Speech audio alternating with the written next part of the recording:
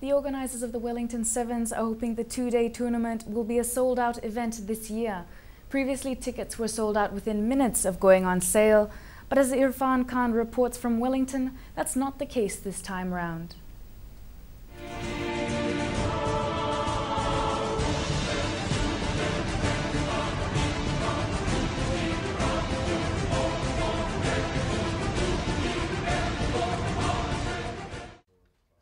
All preparations falling into place just 4 days to the Wellington Sevens. We're all ready. Weather's turned on. Fiji's here, and that was our, one of the things that we really wanted to see. But everything's fine. Organisers working overtime for what they're saying is the biggest ever edition of the tournament since it began in 2000. Just like the players, they're also keeping up their energy levels. The overall thing that we've improved is the fan enhancement. So there's lots of fan engagement this year, lots of good acts, lots of entertainment. Tiki Tane's coming down, and more importantly, we've just nominated our first ambassador for the Sevens, Jonah Lomu.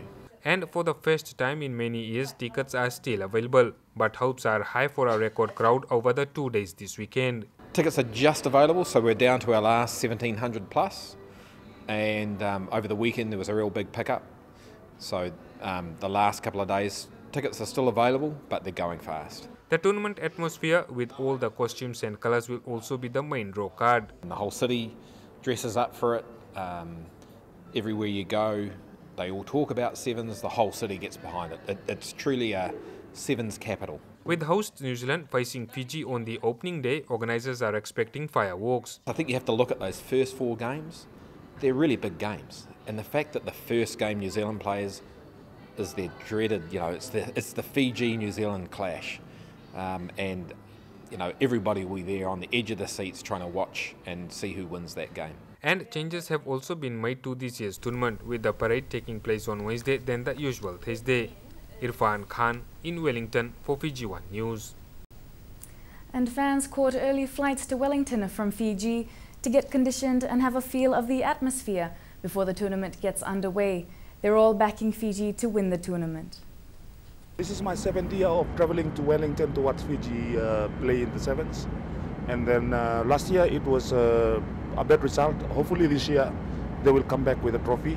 And then Fiji playing New Zealand in the first game. That's awesome. I wish Ben Ryan and the Fiji team the very best this weekend for the Wellington Sevens. The fans mingled around in flights as they will be in the same cheering squad at the Westpac Trust Stadium for the 2-day tournament starting Friday. Sevens is always be anyone's game. Fiji is the best at the moment now. We're going to have a good time for Fiji. I came in last year and I decided to come back this year to watch the Sevens, and I'm behind the Fiji team, and I'm wishing all the boys all the best, and for sure we'll be taking back the Wellington Cup to Fiji. Europe's Six Nations Rugby Championship has started with a major upset. The pre-tournament favourites England have been stunned by France in Paris, the French scoring a remarkable last-gap win 26-24. Last year's wooden spooners have all of a sudden turned into flash French cutlery. Ficou outside him, Gaël Ficou! The finish by Ficou! And what a finish! A 19-year-old sub is the new hero of Paris. Gaël Ficou fooled everyone on his way to the try line. Earlier, France and new first 5, Jules Plisson, bamboozled England after just 3 phases. A dream bounce for Huget in France became a repeat nightmare for the English defence minutes later. Brown clappers into him, rolled his back to Huget's, follow-up, a second try for Huget. The English back 3 got caught out by the bounce again, before number 8 Billy Vunipola helped bounce them back. Players hanging on to him, but Luther Burrell comes away. Debutant centre Luther Burrell gave England the lead, which eventually stretched out to 5 points, before French pressure and use of their bench proved crucial for a stunning finish and rare victory 26-24. Defending Six Nations champions Wales started their campaign off in Cardiff, and the signs were promising with 2 first-half tries. Wales attack, and Roberts is through this time. He's got support outside for Williams, and Williams will score for Wales. Up 17-3, it looked like another trouncing for the Italians, but Wales struggled to finish them off. And it's going to be a try, and it's going to give Italy hope. It's Campagnaro again. Warren Gatland's men holding on just 23-15. The Welsh will need big improvements if they're to win an historic third title in a row. Manchester United's big signing couldn't prevent the defending Premier League champions slumping to another humiliating loss. The one-time footballing powerhouse has been beaten by Stoke City for the first time in 30 years. A new-look lineup with formidable striking power. Juan Mata, Robin van Persie and Wayne Rooney all in Manchester United's starting 11 for the first time. Still, you couldn't wipe the haunting anxiety from David Moyes' face. Fair enough, given in Stoke's howling wins, his nightmare continued. Got a deflection! He's locks in! Fortune favouring Charlie Adam, not so much the rather gormless Michael Carrick. And when starting defender Phil Jones had to be stretchered off after a hard fall, United had little choice but to opt for all-out attack. Van Persie on his favoured side! But even a typically neat Van Persie finish could only stop Stoke in its tracks for 5 minutes. Absolutely stunning! The 28-year-old with the double to consign United to their 8th Premier League defeat. They're now wallowing in 7th, 6 points out of Champions League contention. Hovering just above them, Tottenham, after being held to a 1-1 draw against Hull City. The home side opening the scoring through debutant Shane Long before Spurs struck back. A quite sensational finish from Paulinho. Equally sensational, if for different reasons, a red card to West Ham's Andy Carroll for the swinging arm at Swansea's Chico Flores. Carroll clearly indicating it wasn't intentional and that Chico Flores was rather overreacting. Based on the replays, you'd be hard-pressed to disagree. The end result still going West Ham's way, though, 2-0. Alex Oxlade-Chamberlain's double helped Arsenal back to the top of the Barclays Premier League with a 2-0 win over Crystal Palace. But the lead may change again when Manchester City takes on Chelsea today. Everton is the only other climber in the top 8 after beating Aston Villa 2-1. Manchester United is at 7th, 15 points behind first place Arsenal. And with the Pacific Games just around the corner next year, July, Athletics Fiji have welcomed the return of 2 elite athletes from the US. It's been almost 5 years since Eugene Volmer and Milika Tuivanuovo left our shores as fresh high school star athletes. They've returned with so much more to offer. Home at last and straight away giving back to the sport he loves. Usually in my spare time, Saturday is the only spare time I have, and I get to work with some triple jump, just helping them out. Volmer's been away for 4.5 years on study scholarship, where he also competed. He left as Amari's brother's schoolboy and has returned more matured as a graduate. I'm working at British American Tobacco, marketing intern, and enjoying it there so far. Also back from Fresno Pacific University in California is Volmer's training partner Milika Tuivanuovo. Yes, I've graduated with a degree in kinesiology with a focus on exercise science. I'm going back into school studying in FNU, College of Medicine, for physiotherapy. The intense competition in the US paying its price with a Yetsin star athlete giving up the hammer throw due to an arm injury. I'm still injured, so I don't think there's a chance I'm going to throw again, but yeah, give others a chance to step in for that. That hasn't stopped her from her field events, all gold medal contenders next year at the Pacific Games in Papua New Guinea. Training full-time right now, so yeah, next year's a big goal. Definitely, definitely. What are you aiming for that side? Going for gold. So fired up and on track to the Pacific Games, which is just 18 months away. William Tambuya, Fiji One News. Former Lely Memorial School student Alisi Taka has been named MVP or Most Valuable Player by the USA netball team. The 24-year-old, also a senior airman with the US Air Force, was impressive in the 6-country competition held last month. The US team played Ireland, Singapore, Uganda, Papua New Guinea and Sri Lanka. Taka, who will mark 5 years of Air Force service in April, has been assigned to Kisla for 4 years. And England's tour of Australia finished in yet another abject defeat as Australia sealed a 3-0 2020 series whitewash with a crushing 84-run win in Sydney. Australia skipper George Bailey smashed 3 sixes in his 49 off 20 balls, taking 26 off the final over from Jade Dernbach, as his team posted 195-6. All that is his one zone. He swats it down the ground, mid-off's up, and it goes for 6. The slow ball's out, and it's in the slot, and it's over the rope.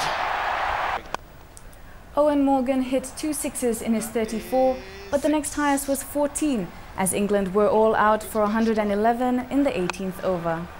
And now he's picked out the man at deep mid-wicket, and they don't drop those. The pain is over for Joe Root. We sure learned our lesson there, and we learned it from Mr. Tucker too. Yeah, and I think the Gabba taught us that as well in the ODI.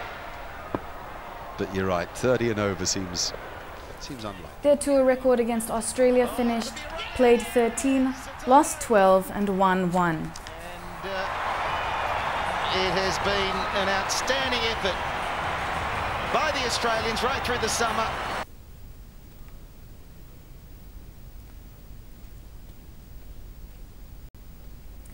And today the Seattle Seahawks crushed the favourites Peyton Manning and the Denver Broncos in Super Bowl 48. It's the game that stops a nation for as long as 4 hours. Just like our Sukuna Bowl, it has the same, if not much more, grip in the United States. It's the unofficial holiday in the States, right here in Fiji. Most people enjoy the event by going to their friends' houses, having big Super Bowl parties like this, which is why we wanted to host this event. The US Embassy taking the day off for NFL's Super Bowl. We watched some of the Super Bowl last year in Sabu Sabu when the Ravens won out of Baltimore, and we took the embassy on the road up there. Gives people a chance to ask questions the same way you all have managed to teach me rugby. A giant tent outside, hot dogs, and a big screen out and inside, putting everyone right into the MetLife Stadium in New York. It's always sold out, of course, and I think it's legendary. The cost of the tickets, upward of a couple $1,000s, the cost of the commercials, it's amazing. It's several million per minute, and that's because the audience is just huge. Crook quietly content with his underdog side blowing away the favorites. Yeah, I mean, it's great. It's 22-0 right now with the Seahawks, my football team, versus the Broncos, so I'm really happy the Seahawks are up, and it's great to have this party with all our friends and family members from throughout the community. It stayed that way as the visiting Seahawks came back even stronger after the halftime, which Bruno Mars lit up. See the big screen that is behind me. Leading 22-0 at halftime, the Seahawks have just managed another touchdown. The favorites getting cold feet as this was the first Super Bowl played outdoors in a cold weather city. It's 7 different receivers and now Kurtz. What a catch! Touchdown! Unbelievable! The Broncos and Peyton Manning, but they're getting beat terribly. It's painful to watch. First half was very exciting. Surprise underdog performance by Seattle. Taking the lead and shutting out the Broncos, which was a favorite team. Seahawks destroying Manning and the Broncos 43-8 to claim Super Bowl 48. William Tabuya, Fiji One News. Meanwhile, the Fiji Sevens team went through a tough training session today in the Lion's Den beside the Wellington Zoo. With just 3 days remaining for the start of the Wellington Sevens, the side worked on tackling and defence under the watchful eyes of coach Ben Ryan. The Fiji Sevens team looked focused in today's training run at Melrose Park beside the Wellington Zoo. They know pressure is on them to perform and win this weekend. I think the boys probably feel it all the time. I mean, and I'm sure they've seen social websites like Facebook and stuff, and I'm sure they would have had some negative comments because the expectation is so high in Fiji. So they'll definitely be feeling it, no doubt about it. I mean, I can't think of a nation that puts more pressure on their players than Fiji. This was the side's only training run this afternoon, having a rest day yesterday. Priority for coach Ben Ryan is whipping the boys back into shape and get the techniques right. Pretty satisfied, you know, lots of basics that we're doing really at the moment. But no, the boys are in good spirits and looking forward to the weekend. Every time players made mistake in training were not spared. I'm very happy about the training run today because most of the boys they're aware of what's going on. Tackling is one area where Coach Ben Ryan was putting more focus. Yeah, just today's session was mainly focused on defence, but we varied it really over the last few weeks. I just felt that you know, a good time of the week to practice our defensive strategies and techniques, knowing that we can try that against Wales tomorrow in Scrag. The heat was the factor, though cool winds swept across. Ryan happy to date with the response from his troop to his training style. I mean, lots of different things, I suppose, all the time for them, and new things for me as well. But they've applied themselves well. They're working hard. They're training really well. Because I made my debut here last year, and compared to last year, I was very nervous running in this ground. But this year, I'm looking forward to make a change and make a big impact for Fiji. He still needs to polish some weak areas. He knows what to do better from cup competition exit in Las Vegas a fortnight ago. Defensive stuff that we need to just be aware of as well, you know, and you know, not giving away trade secrets when we say we just got to be clever at decisions at breakdowns. Since arriving in Wellington last Thursday, Fiji Sevens team has been leaving no stones unturned in their preparation in a hope to bounce back from a disappointing performance in Las Vegas. In Wellington, for Fiji One News with cameraman Monish Nand, I'm Irfan Khan. And that wraps up sports for tonight. Vili, I'm going to hand it back to you. Thanks, Drew. Stay with us. We have world news after the break.